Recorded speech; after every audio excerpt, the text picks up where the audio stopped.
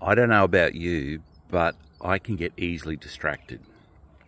So if you're trying to crank up your creativity, then you need to be in an environment, be in a situation, location where you won't be easily distracted.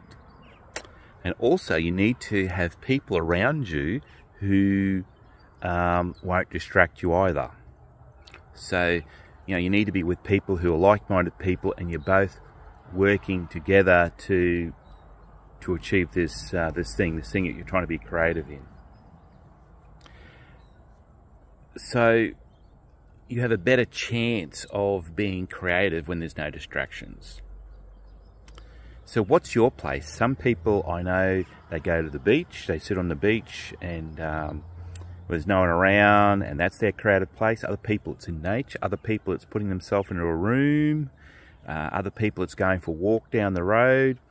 Where's your spot, your happy place, your comfortable spot, where you feel really comfortable and able to let the creative juices flow?